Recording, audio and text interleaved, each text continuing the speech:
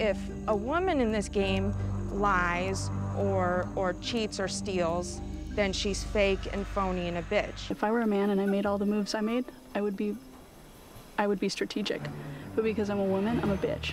Cass, you're a mother, and you have no integrity, and you lie, and you lie to people's faces, and you stab people in the back, and what kind of example does that set for your daughter? It's a gender bias, and it holds me back, it holds other women back from playing the game the way we should be allowed to play the game.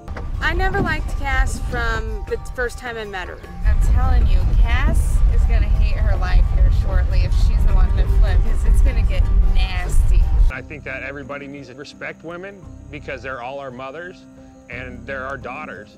And that's what we gotta sit back and realize. Shouldn't you have thought about it as a human being? Well, what happens if men don't have a wife and children? Do they reach the same compassionate conclusion? I know that women can do anything that a man could do, especially in Survivor. And there's a lot that goes on in Survivor that does relate outside, and strong women like Sarah is bringing it to light. So can you explain what happened tonight? Yeah, Joe went home. My plan didn't line up with your guys' plan. And you didn't want to tell us that? And I'm not going to tell you guys, yeah. Right. I had your back since day one. Listen to me. Anybody who goes against you, Chrissy, is all of a sudden the bad man. Oh my God, you're such a jerk, Ben. Oh my gosh, I it's not gonna work. seriously I'm never sorry. expected You can't mother this me from right you. now, Chrissy. Why am I mothering you? try to do I it don't to tell my everyone. kids a jerk. His response was inhuman. So as a man, are you starting to reappreciate and reevaluate how you would label people even in this game? No, I'm not reappreciating it or reevaluating it because I already know it. I see it in real life. I see it at my workplace. I see it everywhere. We all know it. And they've been in that water long. Tasha's got her own plans, I see. What? She's working all the girls. Yeah, you don't see her? She's sitting down with all... She's best friends now with all the girls. I find this idea of a women's alliance so sexist. Tasha's still here. It's still 4 girls. With Spencer gone, it's only 2 guys now. It's very easy to see. It's 4 against 2. They could pick us off one by one. So you know what?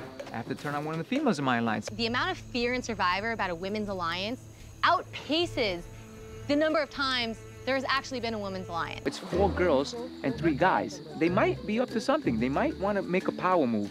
Tony, we are in a cultural shift, and it's beautiful and it's powerful. But to Sarah's point, men have never had to deal with a lot of the labels. I do know why Tasha voted for Wu. There was an incident where Tony was a little bit of a jerk to Tasha. He had this moment where he says, you know, Tasha, you want to start an all-girls alliance? Why don't you go make a fire? None of you women can make a fire, so why don't you go make a fire? And every time Tasha tried to say, like, well, hold on, Tony's like, go make a fire. Go make a fire. And he just kind of came off as a bit of a jerk. Excuse me, ladies. Does somebody want to watch the fire while I get water, or does somebody want to go get the water while I do the fire? Okay, okay. Not for me, boss. The girls, don't do anything.